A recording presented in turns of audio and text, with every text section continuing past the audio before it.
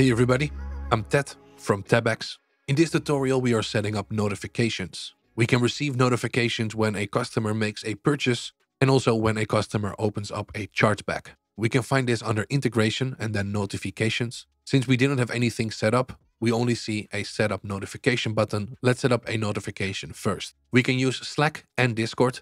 I will demonstrate both. They both work exactly the same through something called webhooks, but you need to take slightly different steps to create those webhooks. Let's start off with Discord.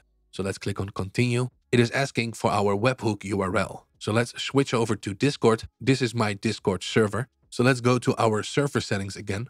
And then under integrations, let's go to webhooks and create a webhook. Let's open this. So I will call this Tebex purchase. Let's choose the purchases channel. Make sure we save the changes. Let's then copy the webhook URL. Back at Tebex, let's paste it in here. Let's say payment received. If we want to, we can customize this event message. Down here, you can see the placeholders that you can use. If you're familiar with variables inside of the commands, this is exactly the same concept. In my case, by default, it will say web store. So Tebex Academy has received a payment, and then the username, and then worth, and then the price. I will leave chargeback unchecked. Let's click on create. And now we can see that we have one notification created. Let's do the same thing. Set up notification, Discord, continue. Let's get the webhook URL. We can collapse this one. Let's create another webhook. Let's change these settings. Let's call it Tebex chargeback. And again, let's choose the proper channel. So in this case, same name, chargeback. Save the changes and then copy the webhook URL. Hopefully this second time didn't go too fast. And you can see that the actual process is pretty quick. So back on Tebex, let's paste the URL. Let's select payment chargeback. Again, optionally, we can change the event message. I think the default is fine. Then let's click on create. So let's go to our dashboard and then let's view our web store. Let's get a package that is free. I'm going to log in with my Minecraft username. Let's go to checkout, proceed to the payment. I will fill in my information, complete the order. So now my order is complete. Let's continue. Let's go to purchases. And we can see that message that we saw earlier.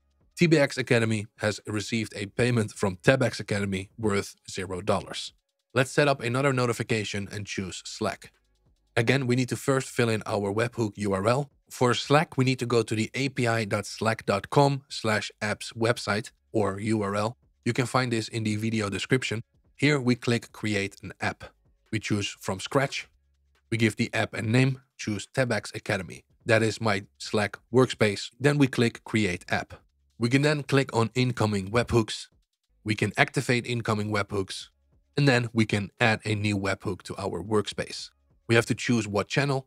For now, I will choose general. And then let's click on allow. We can then copy that webhook URL. Back on Tebex, let's paste that link. Let's choose both payments received and payment chargeback. And then let's click on create. Inside of Slack, you can see under apps, I now have Tebex notifications. This has been added as an app and the app has been linked to Tebex. So just like before, let's do a test payment. Let's go to the dashboard, view the web store. Let's go to a package. Let's log in with my Minecraft username.